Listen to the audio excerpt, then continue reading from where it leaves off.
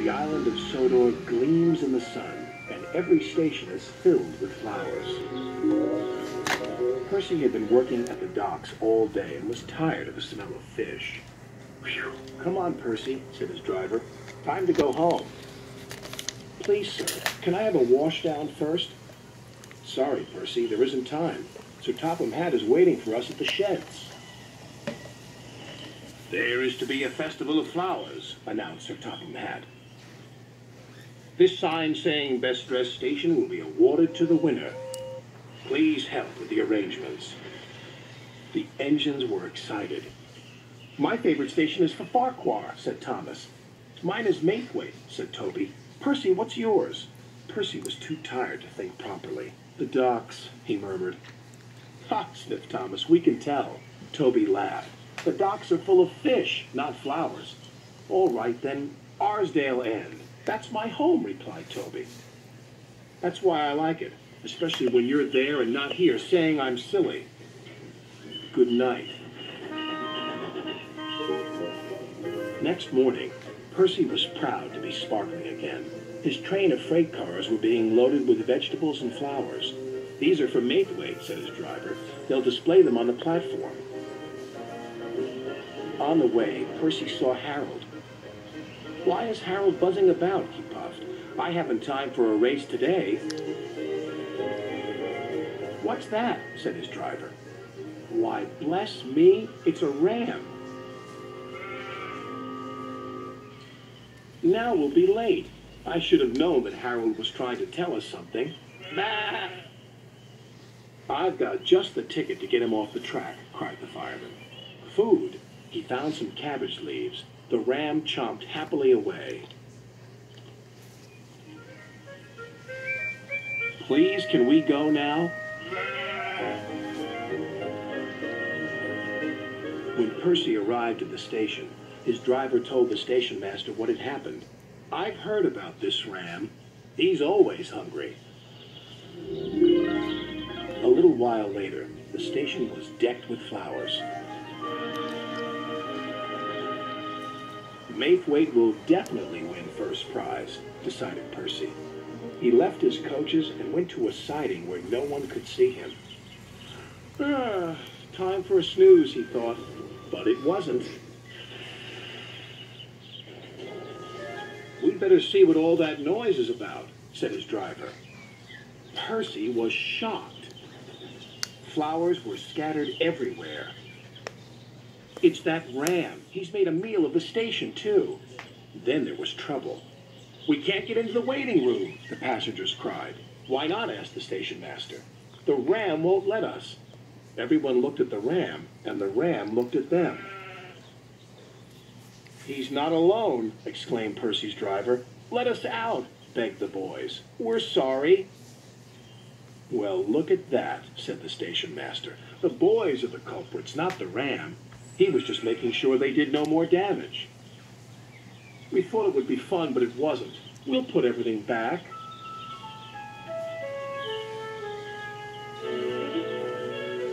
A few days later, Sir Topham Hatt invited some of the engines to Maithwaite, winner of the Best Dressed Station Award.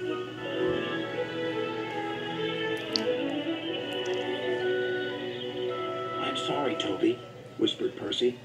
"You made the right choice."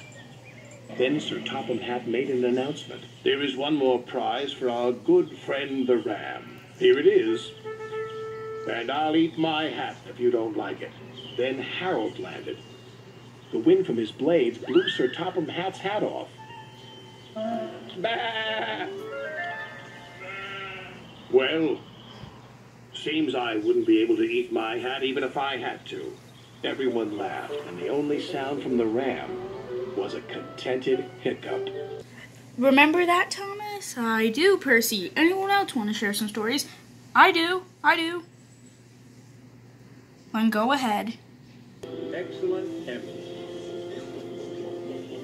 It was autumn on the island of Sodor. There had been a terrible storm. Lots of tracks were blocked, and lots of engines had broken down. But but Emily made it to Brendan Docks with her load. Well done. You're the only engine to arrive on time. You are excellent, Emily. That made Emily very proud. Excellent, Emily, she thought. I like that. Sir Topham Hatt had a very important job for Emily. Jeremy cannot land at the airport, and my mother is on board. The storm has blown some metal tanks across the runway. You must collect Trevor from Farmer McColl's. Take him to the airport so that he can clear the runway. Then Jeremy can land. Oh, yes, sir. Excellent, Emily can do it. Then Murdoch puffed alongside Emily. I'm going to Farmer McColl's, too. Lots of lines are flooded. Take the Wellsworth track. I'm not going on that track. It's much quicker to go through the forest. I'm excellent Emily. I can make it through.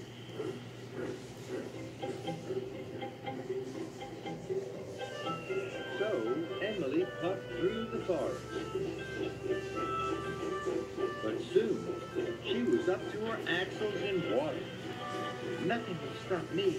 Excellent Emily will find a way through. So she puffed on through the water. It was hard work. At last, Emily jumped out of the flood, but now she was late. Thomas was waiting at the junction.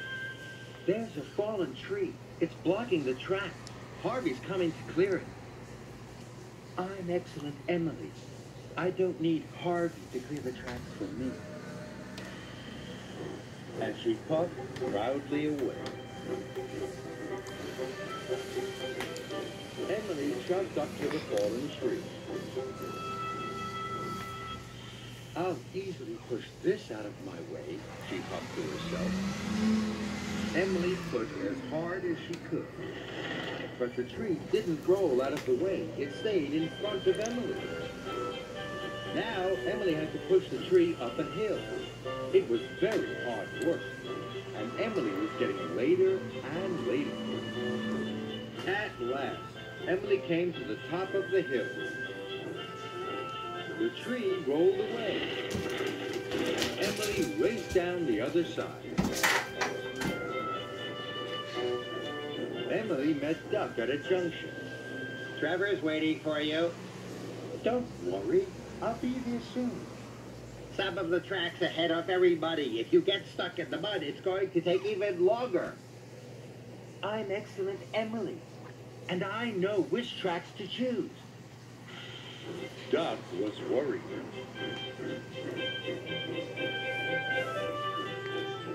Emily raced through the villages. She rattled through the valleys. I'm nearly there, Emily thought. Emily steamed around the final bend and straight into a big puddle of mud. I'll puff through this, thought Emily. Then there was trouble. The track started to sink. Emily was stuck. She didn't feel like excellent Emily anymore. Oh no, now I'll never get Trevor to the airport.